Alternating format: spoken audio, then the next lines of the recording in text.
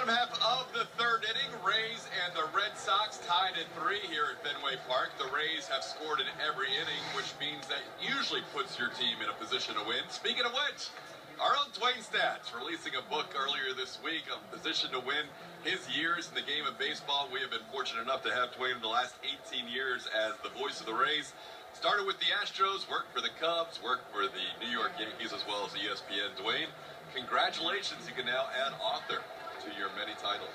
Well, I appreciate that, and appreciate the plug.